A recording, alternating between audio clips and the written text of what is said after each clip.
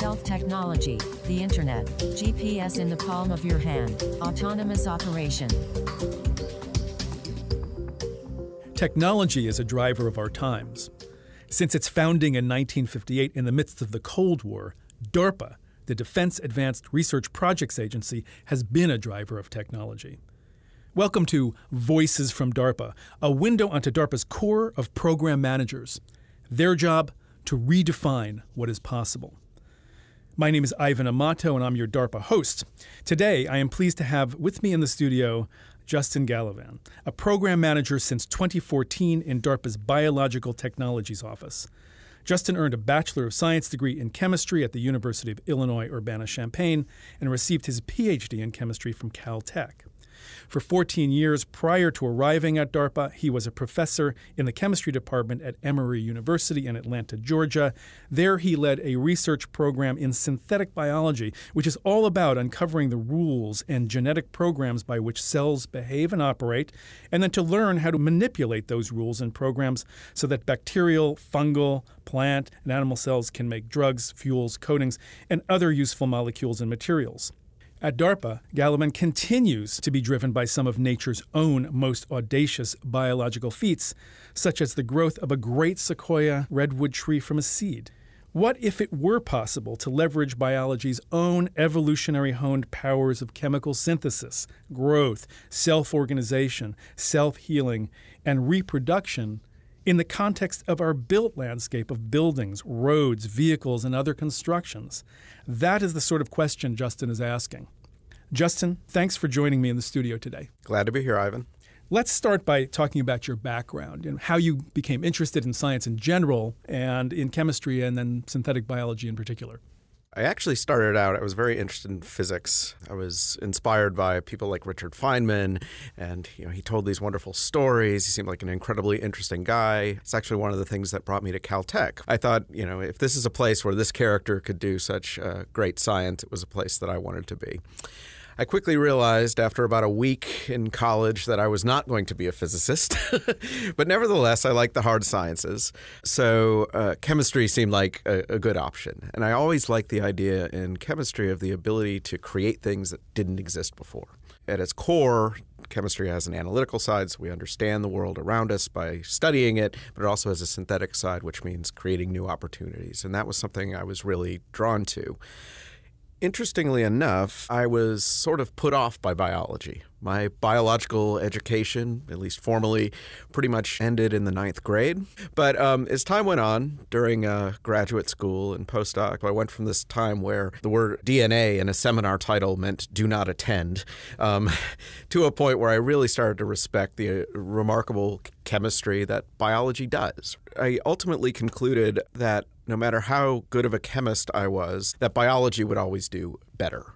So we asked the question, okay, well, can we harness the power of biological systems to essentially do our bidding for us?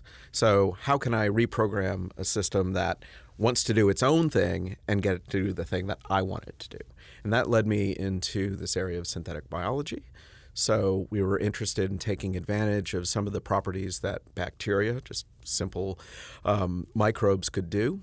Their ability to make stuff, their ability to sense stuff, and I got really interested in programming that.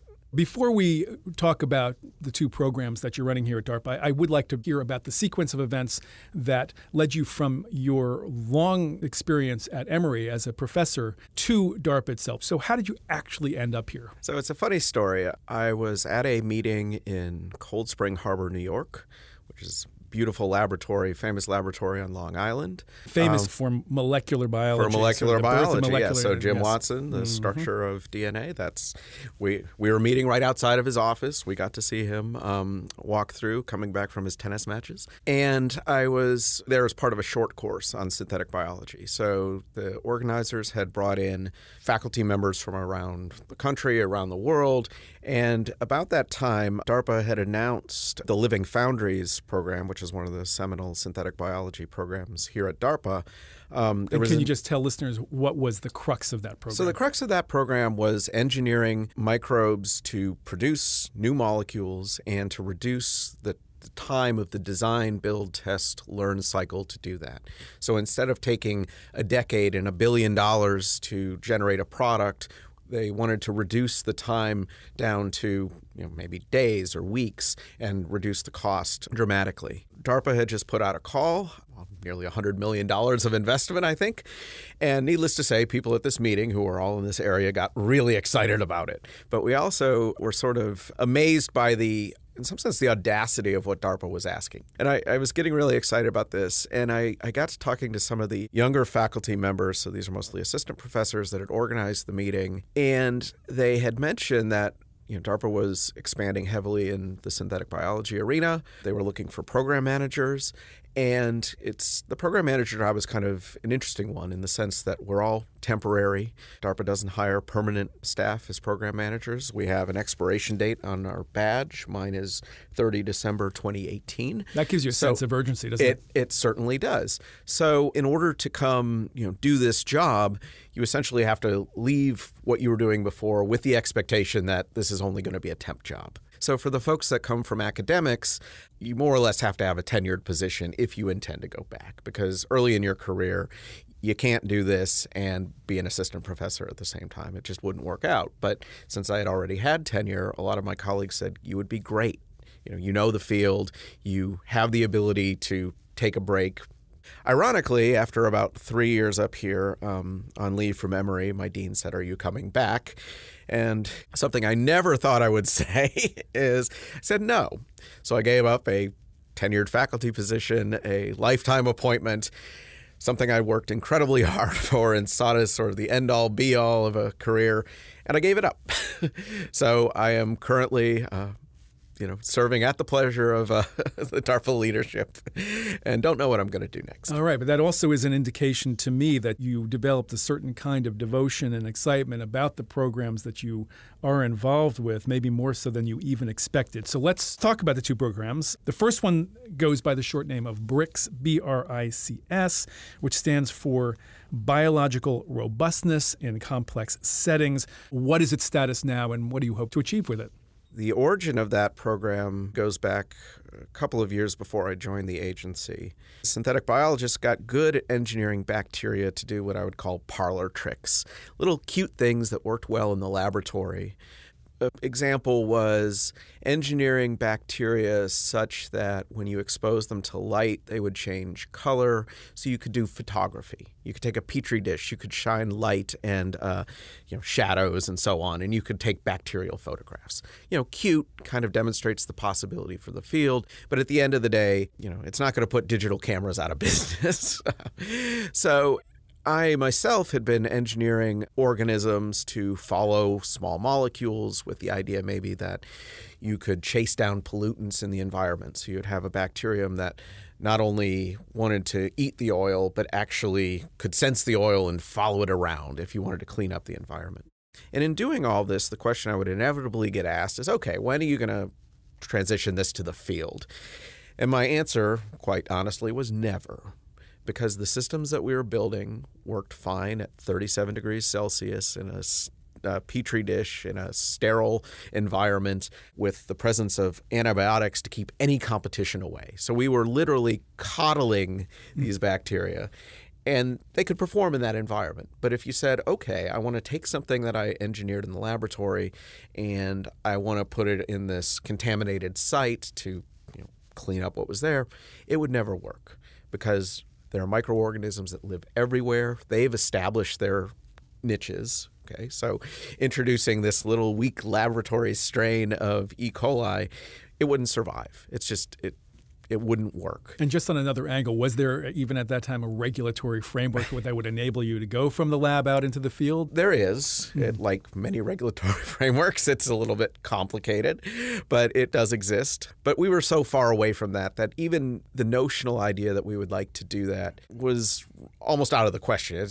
Regulation wasn't going to stop us from being successful here. It was the science itself was going to stop us. So, the challenge, as I saw it, was we needed to be able to engineer organisms that were robust enough to survive, You, of course, have to deal with this problem of evolution. So when you have large population sizes, evolution occurs by mistakes. Okay, when DNA gets copied incorrectly, it introduces mistakes. And we are all grateful for billions of years worth of mistakes, aren't we? Exactly. The process works. The public concern often is, oh, you're going to create a superbug. And my concern actually was at the other end of the spectrum, that anything we build is going to break. It's just going to be too fragile. So we have to be mindful of both. If we want to engineer microbes that are resilient enough to do the job, but make sure that they are not innovating on the fly. And one of the challenges there is this notion of engineering robustness into systems. If you talk to hardcore engineers that build things like airplanes, there are many ways to make sure that airplanes fly safely. Okay, we have multiply redundant systems, we have lots of sensing, control, actuation, and so on. So we've gotten to the point now where air travel is incredibly safe, and there's entire engineering disciplines that help support that. So I would talk to these engineers who are used to working in the macro physical world and say, okay, how do you deal with uncertainty in, say, a biological system? So as an example, if you're thinking about an airplane flying, you can make reasonable guesses as to what environment it's going to see. I know the temperature range that it's likely to see. I know how high it's going to fly. I can model the stresses on the wings, what kind of winds it might encounter exactly. along the way. Yes. You can draw a box around it, right? And engineers are very good at saying that within a certain parameter space that this should operate as expected. And then beyond that, all bets may be off, but we've done a pretty good job of drawing a box around the problem. But in biology, it's a lot more complicated than that because we don't always know what an environment is going to be like. Moreover, you have this pesky thing of evolution, whereas in physically engineered systems, when something breaks, generally the fitness, to use a biological term, of the object goes down. Okay, so let's say part of the airplane breaks, the performance of that aircraft is generally not going to get better. Whereas in biological systems, breaking is innovation. So it's possible that through a mutation, an organism acquires a new function. It grows faster. It outcompetes its colleagues. When I talk to the engineers and say, is there an analogy in the mechanical world? The answer is no. That if the airplane breaks, it doesn't start flying twice as fast and twice as high. Its performance goes down. So there was sort of an intellectual barrier there that the people that think about engineering robust systems weren't as of yet thinking about biology, and it brings new challenges. And I recognize this, but I'm not an engineer, so I had no idea how to solve this.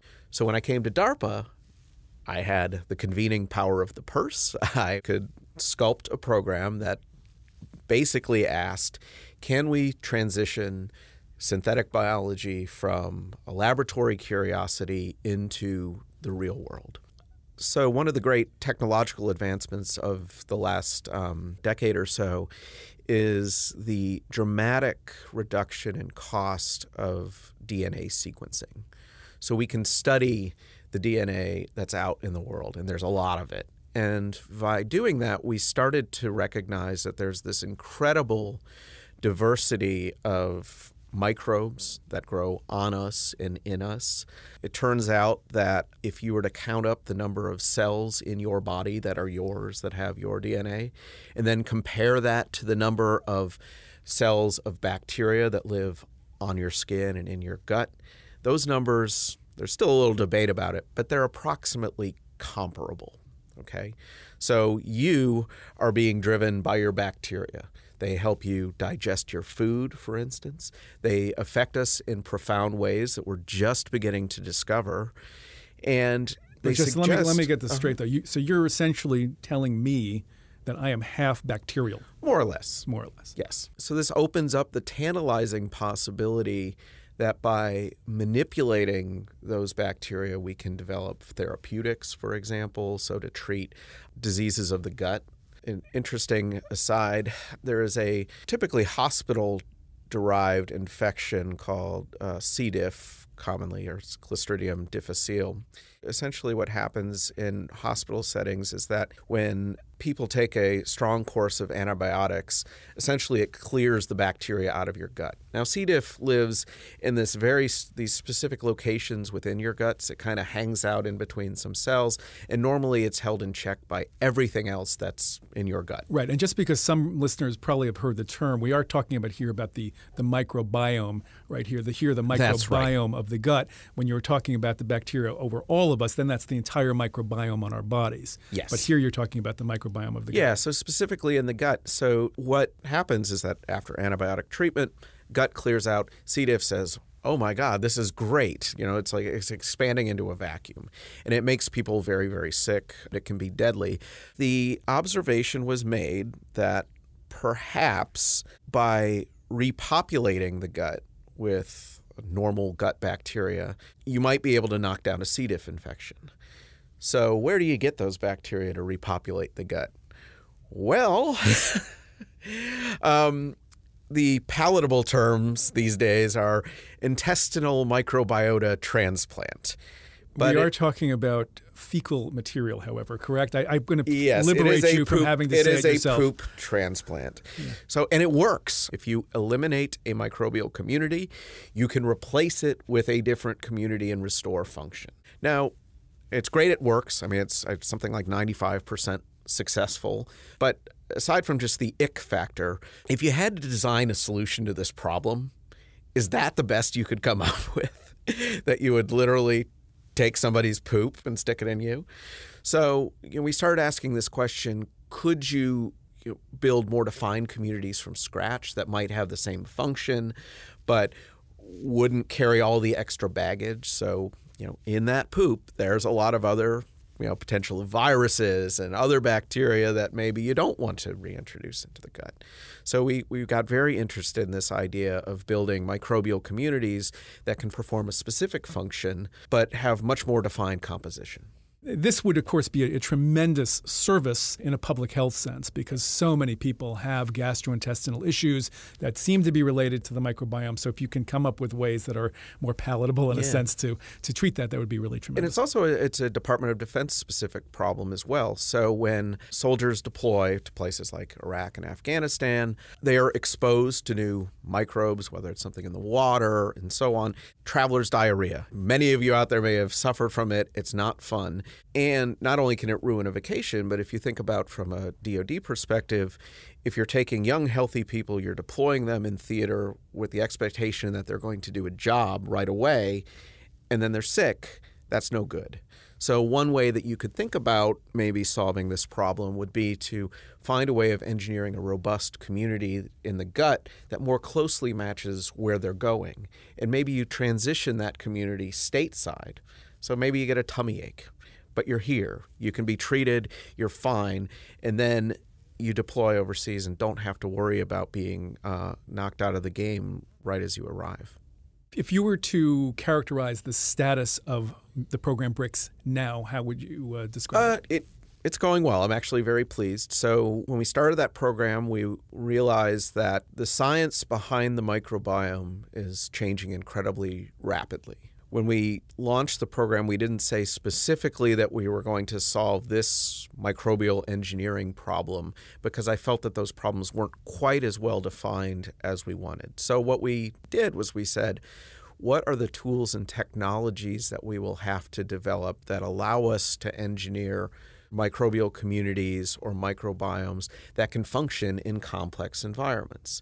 Because we thought that there were going to be some commonalities. So a microbial community in your gut has to deal with changing environment, right? One day I drank a Diet Coke. I had a burrito for lunch. Then I ate a salad. So there's all sorts of different stuff flowing through there. So what we said was if you have the ability to engineer a microbial community to perform a defined function in some suitably complex environment, we figured we would learn enough lessons that we could then take that to maybe a different function in a different complex environment. So that there are going to be some primitives or commonalities in terms of the problems that you would have to solve to engineer a community that's going to function. Whether I ultimately want to re-engineer a gut microbiome or a skin microbiome or a soil microbiome, there are probably some commonalities to the solutions there. Okay. And how many research groups do you have working on this at the moment?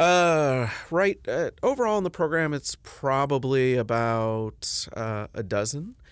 And they've come up with some truly creative solutions to some of the challenges that we gave them. At the beginning of the program, we said, we want you to engineer a community that has an impact on an organism in a rational, predictable, safe, robust way. And we didn't specify what the test case had to be. We let the performers, the folks that came with ideas, define their own space. We defined how complex it could be or needed to be, but we didn't say engineer the gut microbiome of X. So we got some really creative solutions, including some that were unexpected. So some of the ones that I'd say were a little bit more in line with what we kind of thought would come in was we have a group at the Wyss Institute at Harvard led by Pam Silver. She and her group now have engineered a microbe that can sense inflammation, and it changes color when it senses inflammation. So a diagnostic It's function. a diagnostic, so it can reside in the gut of, they're using animals, so they're using a mouse. It can reside in the gut of a mouse for something like 100 days without mutating. So this was one of the things that we were worried about. I thought this was going to be a huge problem, that the systems were going to mutate away. It turns out they don't, actually. So that was a pleasant surprise. They've shown that you can detect inflammation in the mouse gut basically by looking at the color of their poop. So if there's inflammation, the mice poop blue. So you can imagine ultimately using this as a diagnostic. One of the other more surprising test cases that a group at the University of Texas, led by Nancy Moran, came up with was the microbiome of the honeybee gut. So we were definitely not expecting this, but it turns out that the honeybee is a really interesting test case. So unlike you and I, who have a lot of different microbes in our guts, the honeybee has, depending on the day, somewhere around 8 or 9 different species of bacteria. So much simplified. Much simplified. So it's not one, but it's not 1,000. So we thought that this was a really useful test case because it's complicated but not irreducibly complex. And what also is interesting about the honeybee is a social animal. It displays learning and memory, so you can train honeybees to do tasks and so on. So what the Texas team was interested in doing was manipulating the gut microbiome of the honeybee to see if we could alter their learning and memory. And it turns out that this actually works. It turns out that there is something that known as the gut-brain axis. So there's an incredible number of neurons that go from your brain and synapse onto the gut. If you think about it, you have the gut-brain axis, and then inside the gut you have all of these microbes living, and they're doing something. And it turns out that there's essentially a gut-brain microbe axis. So the microbes in your gut can actually tickle your brain via the molecules they produce, how they interact with the cells in the gut, and so forth. Absolutely amazing. So potentially opening up a door of engineering my own gut microbiome in a way that might make me a better learner. Okay, so that would be very cool. So we're not there yet, but so you've whet my appetite. You've only told us about 2. I know you said there's about a dozen other groups. We cannot get into all of them.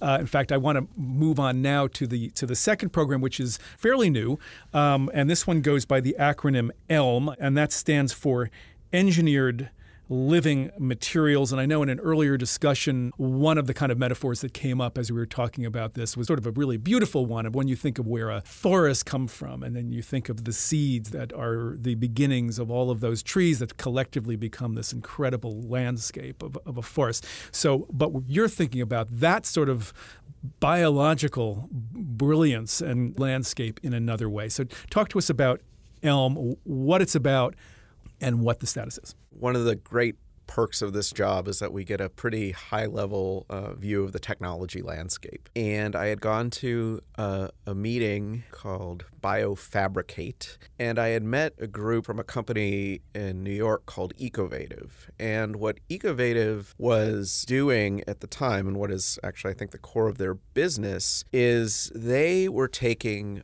fungi, in particular, so mushrooms, and in particular the mycelia, which are the parts of mushrooms that grow underground. And if you've ever walked out on your lawn one morning and say, you see mushrooms, like, where the hell did those come from, right? They grow really fast, okay? And what Ecovative was doing was they were taking this organism and mixing it with the cheapest agricultural waste they could find. So we're talking corn stalks that are ground up. Apparently there's a market for ag waste futures. Who knew? What they would do is they take the waste, they would take the mycelia, they would put it in a mold, a physical mold. And after a few days, the mycelia would grow to fill the voids, and they would get a material that essentially has many of the properties of polystyrene, so styrofoam pack material, and they can sell this as a packing product. The mycelia of the fungal system, those are more fibrous kinds of parts of it, not the mushrooming bodies that we normally think of. But in a way, they can produce mushrooms, but in here, it just kind of ends up looking almost like a foam. Okay. So, and I thought this was so cool because polystyrene is, I'm holding a polystyrene cup as we speak, is one of the most useful yet pernicious substances on Earth, in the sense that it is so inexpensive to make, it is cheaper to make virgin polystyrene than it is to recycle it, and it tends not to go away. Whereas these mushroom-based materials, if you throw them in a compost heap, they go away. And so I was really intrigued by this idea of growing materials. And from a DoD perspective, I was particularly interested in this idea of growing materials on a specific site. And one of the things that the Ecovative folks had shown me was that they could take their mushroom materials that are not particularly dense, but if you put them under heat and pressure, you can get a material that's more or less equivalent to fiberboard. I thought this is cool. You can essentially grow these materials quickly. Now, if you think about the Department of Defense, we operate all over the world.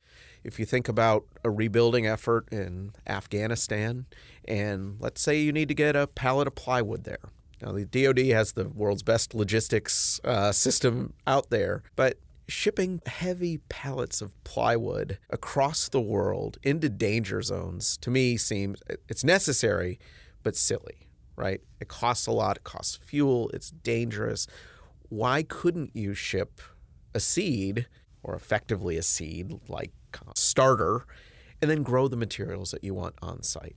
So you reduce the logistic burden, you reduce the cost, you increase safety because you're not trying to truck inherently low-value materials across dangerous terrain. And then if you take this a step further and say, well, what are some other remote places we might want to eventually produce materials? If we ever decide to live on Mars, there's no Home Depot up there. We're not going to get there by just shipping everything we need. We're going to have to be able to grow infrastructure. So the ELM program really gets at this early stage of growing materials. Oh, and by the way, we want the materials to remain alive. So in packing material, it's obvious you may not want that to remain alive, but living systems have great properties, right? They can self-repair, they can sense and respond to the environment.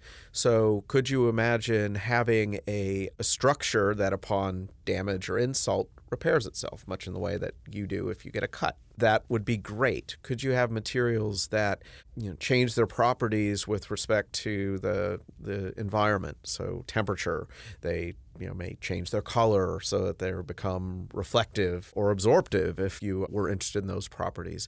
So there's something about maintaining the living properties of materials that I think is really compelling.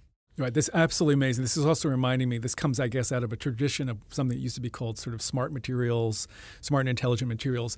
An idea there I remember being, can you build a building that might have sort of reactive porosity depending on what the humidity and what the meteorological conditions are. And so in some ways the building itself, just by changing its microstructure, can accommodate. And so maybe you use less energy to heat and less energy for AC. The thing that's amazing about this, though, is I'm imagining living inside of a building that is living. I love the thought of it, but it also gives me the willies a little bit. It makes me feel like I might be living inside of a body. And so I want you to think about that for a second. And I'm wondering, what should we be concerned about? Like, if I keep food in a refrigerator too long, it goes bad. I mean, so could my house go bad in this respect? Yes, these are some of the things that we've asked our performers to be thinking about. So if you have a system that grows, how do you control that growth? And there's obviously a natural precedent for this, right? Human beings grow to roughly defined shapes and sizes and so on. So nature has solved this problem of controlled growth and development. We actually have a second track of the ELM program that is getting at just this question. So can we program biological systems to adopt specific sizes and shapes? Okay, and I just have to say, so this is one of the most miraculous things to me about biology, about a seed, about a fertilized egg, because it comes with fairly simple shape. And I'm looking at you, Justin, and you have an interesting shape of a human being with all kinds of tissues. I honestly don't know how to take that, Ivan, but thanks. In the best of ways. So what a DARPA-esque, audacious idea to actually now try to build that morphogenetic function of biology into engineered materials. Right. So you mentioned the seeds. We've been building with once alive materials forever, right? We use wood. And how do we get that wood? We take this very, very small seed, we stick it in the ground, we grow it for 20 years, we get this beautiful living tree that provides shade, it can help heal itself, all these great properties. It can take CO2 out of the atmosphere and produce oxygen that we need to breathe. And then what do? We cut the damn thing down, and then we put it in a kiln, we render it inert, we saw it up into dimensional lumber. So could you think about starting with essentially like a tree progenitor cell and grow dimensional lumber?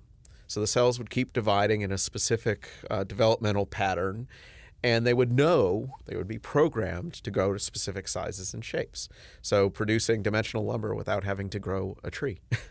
So, Justin, that was an absolutely amazing discussion. You've taken me on a conceptual journey that is just pleasing me no end. I just want to thank you for engaging me in this conversation. It's been my pleasure, Ivan. This has been a lot of fun. And thanks, listeners, for sharing this time with us. I hope you join us again for the next Voices from DARPA. For more information about Justin Gallivan, his BRICS and ELM programs, and the other breakthrough technologies DARPA is working on, visit darpa.mil. And for links that enable you to download this podcast, go to the Voices from DARPA page on DARPA's website.